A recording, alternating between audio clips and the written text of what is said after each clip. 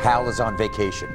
Big news in the search for life in outer space. Today, NASA announced the discovery of 7 new planets. Fox 7's RaeAnn Christensen spoke with a local astronomer who says this discovery means life beyond Earth could be possible. She joins us now in the studio with a fascinating story. RaeAnn. Mike and Rebecca, based on where those planets are to the star they are orbiting around, scientists say water, oxygen, and even life are possible on 3 of the Earth-sized planets. Get your phones out. We want to know what you think in tonight's Fox 7 Your Opinion Counts text poll. Do you believe there's intelligent life on these new planets? If you do, text yes to 81419. If you do not think there's intelligent life out there, text no to 81419. Message and data rates may apply. Voters will get 1 text message confirming their vote. We'll have your results right after the story. It's one of the greatest questions in history. Are we alone? And that answer could be no.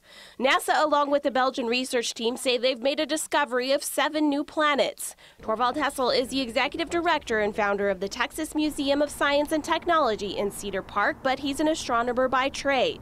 He says we are discovering planets so fast now, but this discovery is one no one expected. We have discovered several Earth-sized planets outside of our solar system. I think there were 1 or 2 systems that may have had more than 1 Earth-sized planet, but to have then a system with 7 of them, that's insane. You scratch your head from, wow, what else is out there? The planets are all in a cluster some 40 light years away, which means none of us will be visiting. The chance of us traveling there, yeah, it's not going to happen. Certainly not in our lifetimes, no. But scientists say water and even life is possible on the 3 Earth-sized planets. These planets need to be at the perfect spot, at the perfect distance from these stars in order to have liquid water and an atmosphere. And when there is liquid water and there is an atmosphere, it doesn't mean there is life, but there is a possibility of life. All 7 planets are orbiting around a star in the constellation Aquarius. The star itself is a dwarf star, roughly the size of planet Jupiter, known as TRAPPIST-1.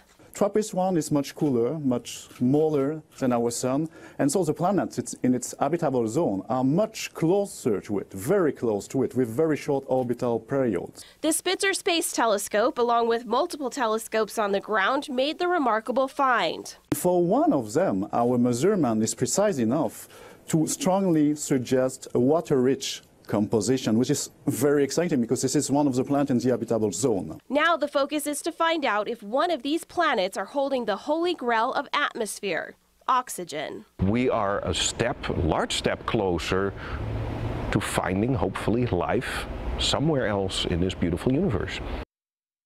Hessel says the next big step in observing this system will be in October of 2018. That's when the James Webb Telescope will be launched, which is a bigger and better version of Hubble. It should be able to measure and see what's in the atmosphere.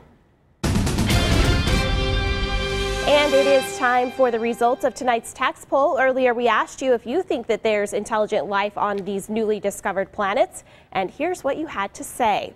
69% of you say yes, there is intelligent life out there, while 31% of you do not believe there is intelligent life. We'd like to thank everyone who took the time to vote tonight.